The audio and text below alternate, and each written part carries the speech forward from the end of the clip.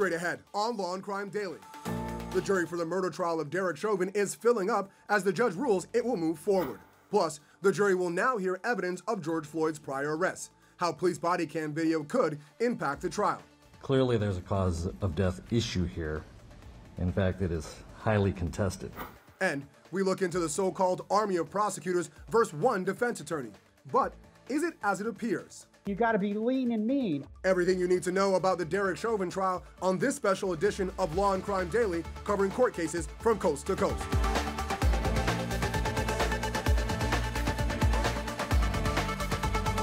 Welcome everyone to Law and Crime Daily. I'm Brian Buckmire along with Terri Austin. The jury is nearly complete for the trial of Derek Chauvin. Law and Crime's Kim Johnson is in Minneapolis for us and has the latest on jury selection for the first former officer charged with murdering George Floyd to stand trial. Brian, the trial of Derek Chauvin will stay in Hennepin County and will start on time. Judge Peter Cahill had denied the defense's request to move this trial outside of this county into a different county in light of a highly publicized announcement last week of a settlement between the city of Minneapolis and George Floyd's family. Judge Cahill said that he didn't think there was a place in Minnesota that hasn't been exposed to extreme publicity. The judge also denied delaying the start of trial, saying publicity would continue with or without a delay. Another development, the judge approved a 13th juror. She is a white woman in her 50s, is passionate about homeless issues and affordable housing, but said she doesn't hold any resentment for police's handling of homeless encampments. Here she is being questioned on police interactions. Would you go as far as to say that if you resist the police or don't cooperate with the police and you get harmed as a result, you kind of get what you have coming to you? I don't know. It depends on the situation. If you're not listening to what the commands are, obviously something else needs to happen to resolve the situation. So I don't know how far the steps would go. It would depend on what the situation is. Because Derek Chauvin is white and George Floyd was black, the racial makeup of the jury is getting a lot of attention. 7 members of the jury are white, 6 identify as people of color, 8 women make up the jury, 5 are men, and only 1 juror left to go. But no matter how quickly this jury is formed, Judge Cahill has said over and over again that opening statements, the beginning of this trial, won't begin any earlier than March 29th. Brian? Thanks, Kim. Joining us today is a famed criminal defense attorney who's no stranger to picking a jury in a high-profile case, Mark Garagos. Mark, let's say you're the defense attorney in this case. How do you feel about the 13 jurors so far and the fact that you're only going to have 2 alternates? Look, I think so far the jury is set up as a hung jury. I don't see a verdict in this case, given what I've seen so far. Now, the caveat to that is we've lost a couple of jurors in the last week due to the announcement of the $27 million settlement, which I think irritated the judge in this case and the defense. But so far, the defense, to my mind, I don't think they ever expected to get an acquittal. And I think they're engineering this case for a hung jury. And so far, I think they're headed for that in that direction. I would agree with you, but let's bring in co-host Terri Austin. Terri, some of the jurors the prosecutors kept on were shocking. I mean, we just heard one. I'm thinking of the juror who said, like we just said, if something goes wrong because you don't comply, then that might be how life ends up for you. What did you make of that juror making it to the panel? You know, Brian, sometimes attorneys have to accept jurors, even if they express opinions that are contrary to what your client might want them to say. So I think you're referring to juror number 9. She's a working mom. She agreed with the statement that if you don't cooperate with the police, then if something happens, then you have yourself to blame. And clearly, if you are the attorney trying to prosecute Chauvin for using unnecessary force, you may not want that juror on the case because she might just very well defend Chauvin's actions. But I think ultimately she said that the criminal justice system is not perfect and there's room for improvement. So maybe the prosecution decided to take a chance in the hopes that she'd try to improve the system by holding Chauvin accountable for his actions. Mark, I totally get that. I'm a practicing public defender in Brooklyn. You never get the perfect juror. You've always sometimes got to settle with something in between. But both sides still had peremptory challenges. Do you think either should have maybe used one of those challenges for a now seated juror? Do you think one of them should have been kicked out? Well, following up on what Terri said, it's really more jury deselection. But there is a what I would consider a more overriding analysis you have to do. There are, I always say, or I used to say, that there are leaders and followers, goats and sheep. You have to understand who's going to drive a verdict. The verdict, you can look at each individual juror and you can always second guess yourself. But what you need to is you want to keep on who's going to be the person who drives your verdict or the person who's going to stand their ground. That's infinitely more important. In this case, I don't think the defense, they'll never admit it, expects a not guilty. So what they're looking for are jurors who are going to stand their ground. It's Friday at 3 o'clock. They've been deliberating for 3 days, and they're not going to change their verdict just because somebody says you have to come back on Monday. I would agree, Mark, and we'll keep an eye on the jury selection because we've still got one left. Still ahead on Law and Crime Daily. More on that $27 million settlement that the George Floyd's family and other police misconduct settlements like it. But first, the judge said it wasn't coming in, but has now decided the jury will see the 2019 arrest of George.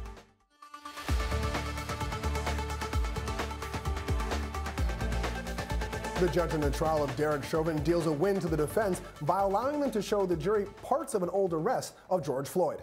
Law and Crime's Angenette Levy is here with why the jury will see only parts of the video. Yeah, Brian, Judge Cahill had actually ruled last year that this 2019 arrest video was out. But now he's decided that the jurors could see portions of it that could help them answer one of the central questions in this case, and that is what caused the death of George Floyd. Keep your hands where I can see them. On May 6, 2019, Minneapolis police pulled over a car in which George Floyd was a passenger. On May 25, 2020, the date of Mr. Floyd's death, there is a very similar starting situation. Derek Chauvin's attorneys have argued the similarities are so striking that the jury should see the video. Open your mouth, spit out what you got. That's just one of the similarities. You can see pills in Floyd's mouth in screen grabs of the May 2020 arrest video. Judge Cahill has ruled the jury will be allowed to see only portions of that 2019 body camera footage. What is relevant in the May 6, 2019 case that goes to cause of death or medical condition is essentially the video of the body-worn camera would be admissible from the time that the one officer approaches Mr. Floyd on the passenger side of the vehicle, the subsequent behavior with regard to eating drugs or not. Judge Cahill says there are plenty of portions of the May 2019 arrest that are not admissible, meaning it's improper for the jury to see. Mr. Floyd's emotional behavior, calling out for his mother, all that is not admissible. During that 2019 arrest, a paramedic treated George Floyd. Cahill ruled that the jury won't see that video, but that the paramedic can testify about specific parts of her interaction with George Floyd. The paramedic can explain her actions in recommending to Mr. Floyd to go to the hospital. The state had objected to the jury seeing any of that arrest video, claiming it was irrelevant because Floyd's death was caused by Chauvin and the other officers, not the fentanyl in Floyd's system. Famed forensic pathologist Dr. Cyril Wecht agrees with that conclusion. Someone who is going to die from an overdose of fentanyl, just like with morphine or heroin, is not going to be aggressive in a physical sense, in a vocal, verbal sense. But ultimately, the jury will make that determination. Clearly, there's a cause of death issue here. In fact, it is highly contested. Now, Judge Cahill also ruled that a forensic psychiatrist hired by the prosecution will not be allowed to testify about George Floyd's state of mind in the minutes before he passed away, whether that has to do with him suffering from a panic attack, some sort of claustrophobia, or PTSD. But the judge said that if the defense opens the door to that type of testimony, the issue could be revisited so that psychiatrists could eventually be allowed to testify in rebuttal if the defense opens the door. Brian? Thanks, Angenette. Here to discuss the ruling on the 2019 arrest is criminal defense attorney Mark Garrigus and Terri Austin. Mark, I'm not sure if this tactically helps the defense. Both arrests show Floyd taking drugs. He only dies when a knee is pressed on his neck for 8 minutes or more. Doesn't that suggest that the knee killed him? It's amazing that you would say that, because I've been talking to people this morning and saying the exact same thing. I don't know that this is kind of the old expression, be careful what you wish for. He looks compliant. To somebody who is disposed to the defense, I'm not sure this necessarily helps. It gives you an argument. And the one thing that I would say is, remember, there is a federal grand jury behind this or lurking in the background. One of the biggest decisions that the defense is going to have to make is, do we put Chauvin on the stand? This video, they may be calculating that this video helps them not have to put Chauvin on the stand and be able to make their defense argument without him. Because remember, if he takes the stand and it's a hung jury, the feds can come in and indict him and use what he says. Exactly. Terri, if the argument is that Floyd always does this when he's arrested, but Chauvin didn't know that, aren't we just putting Chauvin's character on trial? Well, yes. And oftentimes when, you try to put in drug use, you're trying to show that the victim is to blame here. But what the judge is saying is he thinks it's relevant because cause of death and medical evidence are so closely related here, and it's such a huge issue. He thinks it should be admitted. I actually think that, it's not more probative. I think it's prejudicial. And having said that, I think it's going to be very difficult to just show part of this video because the jury's going to want to know what happened before that. Exactly. Angenette, the judge said there's a way the jury could end up seeing the entire 2019 video. Can you explain? Yeah, the judge said if that forensic psychiatrist does eventually end up testifying about George Floyd's state of mind, then the 2019 video, the entire video has to come in, and then the forensic psychiatrist would have to then offer his or her thoughts on that whole video. All right, so this is just the initial ruling, but we'll see how this plays out, this 2019 arrest being played for the jury. Coming up on Law and Crime Daily, a behind-the-scenes look. Welcome back. The city of Minneapolis is agreeing to pay George Floyd's family $27 million to settle a wrongful death case. But as Chief Investigative Correspondent Brian Ross tells us, that's far from the only such settlement that the city council and other cities have reached around the country. Persons on their stomachs can't breathe with pressure applied to their backs. As soon as suspects are handcuffed, get them off their stomachs. This video was produced by the New York City Police Department in 2003, showing the dangers of the knee-to-neck restraint technique. The video was widely circulated to police departments around the country, including to Minneapolis. It really had a simple message that as soon as a prone suspect is handcuffed, get him off his stomach. And yet, it was still being used in Minneapolis by Derek Chauvin. It was still being used in Minneapolis. It's still being used in cities around the country. Reporter A.J. Legault of Minneapolis TV station KARE 11 found the technique has left a long trail of deaths. We know of at least 107 deaths that followed prone restraint since 2010. There are likely many more. He was on the ground for too long with his handcuffed with his hands behind his back with too many police officers on top of him. And the KARE 11 report found that more than half the deaths involved people battling mental illness. David Smith committed no crime, but he battled mental illness, and his behavior at the downtown YMCA in 2010 raised red flags for staff, and the police were called. It escalated to a struggle, ending with officers kneeling on David's back for about 4 minutes. His autopsy shows he died due to mechanical asphyxia caused by prone restraint. David's family thought police would learn from his death. When my brother died, And we fought and fought to show how dangerous this position was. After David Smith died, his family filed a lawsuit. They sued, and in 2013, Minneapolis paid out one of the biggest police misconduct lawsuit settlements at the time in the city's history. And as part of that settlement, the city of Minneapolis agreed to require its sworn police officers, every one of them, to undergo training on positional asphyxia. And it turned out part of the training was playing that NYPD video showing the dangers of the technique and the importance of getting the suspect on his side. When George Floyd died and you see the cell phone video that's gone around the world, you see some of the, you can hear some of the younger officers that have only been on the job about a week asking, hey, should we get him on his side? Hey, should we roll him on his side? Roll him on his side. And Officer Chauvin, who was a training officer and the senior officer there, says no. No, stand put where you got him. So naturally, when George Floyd died, we began asking that question: what happened to that promised training? And that's no small point. It's likely going to be a key piece of evidence in the officer's murder trial, that they had been trained to get off the back of someone after they had them in custody. Interesting take. When we come back, is Eric Nelson... Welcome back.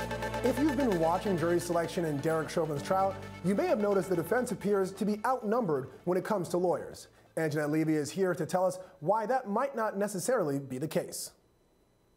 Brian, by our count, the state has 11 prosecutors, some of them working pro bono on this case, while the defense has one attorney and his assistant. But we found out in this case that it turns out that appearances could be deceiving. So, ma'am, let's assume you and I were to meet under much different circumstances, a party or some sort of social or networking event, whatever it may be, and you and I have our first conversation. What are a couple of things that I learn about you during that casual conversation? Derek Chauvin's defense attorney Eric Nelson works for one of the largest law firms in Minnesota, but each day he appears in court alone. Judge Cahill noted the imbalance between prosecution and defense at the end of court Thursday. The state has a lot of lawyers on this case who can sit outside this courtroom and start grinding out things. Mr. Nelson does not have the same level of support. The comments came after Special Prosecutor Steve Slisher claimed Nelson made an incorrect statement about a press conference held by the city that afternoon, in which reporters pressed city officials about their decision to announce a civil settlement with George Floyd's family when jury selection for Chauvin's trial was underway. The prosecutor said Nelson needed to put his concerns in writing.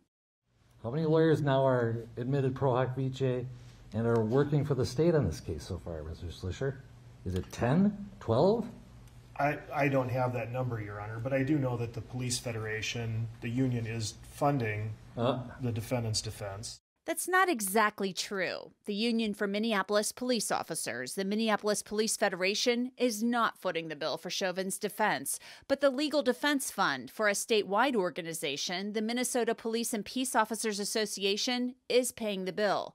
So does the prosecution have too many lawyers? The old phrase, too many chefs spoil the broth. Former federal prosecutor Gene Rossi says the prosecution's army of attorneys could be a recipe for disaster. When you have that, you can't move with alacrity. You can't move with precision because you have too many people in the room trying to make a decision. But Nelson isn't necessarily alone, despite appearances.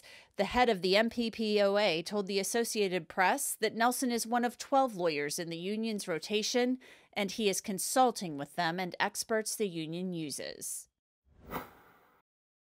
I contacted the Minnesota Attorney General's office and asked why the prosecution team needed so many lawyers. So far, there's been no response. Brian. Thanks, Angenette. Mark, so Nelson isn't alone. Do you think him showing up alone is a way to make this case look like a David and Goliath situation? Seems like a smart move. It's a brilliant move, if I do say so, because I've done it myself. In fact, I had a federal trial about 12 years ago where I just planted myself as the lone defense lawyer and the prosecution, U.S. Attorney's Office, had 4 people on the other side. I used to call them the Gang of 4. And they finally, after I kept calling them the Gang of 4, complained to the judge. And he said, well, you are 4. What's your problem? Mark, don't give away too many of your secrets now. Terri, with so many pro bono prosecutors, does it seem like this could maybe help Chauvin by making him look like the little guy here?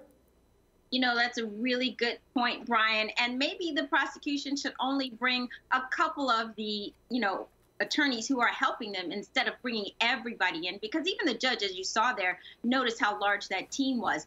But I think more important than the number of attorneys is their character. I think that Eric Nelson has been genuine, and that's coming across to the jury, and they probably appreciate that. Absolutely. Be sure to tune into Law and Crime Network for gavel-to-gavel coverage of Derek Chauvin's trial. We'll see you next time as we discuss justice in America.